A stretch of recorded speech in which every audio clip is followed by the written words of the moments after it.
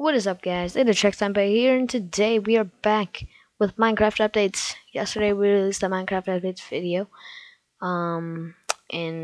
yeah, about the new 1.4.2 update, which is now today. Shocker, the Halloween update. I stayed some features, but today we are not going to talk about Minecraft 1.4.2, but we are going to talk about possible Minecraft 1.5 features. Yes, I know it's a little early, but I'm going to be talking about some features that have been rumored for a while. Some of these features include the mod API, if you know what that is, which is official mod support for mods, official mod support in games, so you can mod your own content within the game, which is, yeah.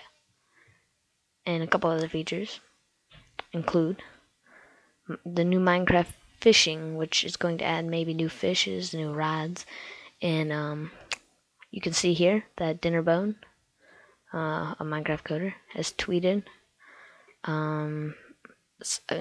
that we do have plans for the whole fishing system. It isn't exactly what we call fun right now, because a guy commented and questioned him on Twitter, "Hey, are you guys ever planning to update fishing? It's basically dead now and can use an update."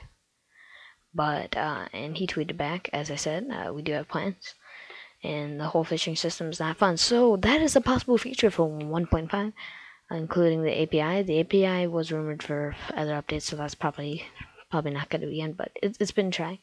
And then also possibility would be the Minecraft dual wielding. This was a while ago when Jeb was interviewed by, I can't remember the website completely, but during the interview, he starts to ask questions. The interviewer starts to ask questions from his community. As you see, it says, "Now the ideas and the wishes of our community." And the first question was, would there ever be a possibility a shield for the left arm or something? And then Jeb says, maybe, not just working on dual wielding of items. But I'm not sure if anybody ever continued that work, so that's another rumor for the Minecraft 1.5 updates or later updates. So this has been some Minecraft updates, and if you enjoyed, be sure to leave a like and a comment about what you think and what we should do for future updates.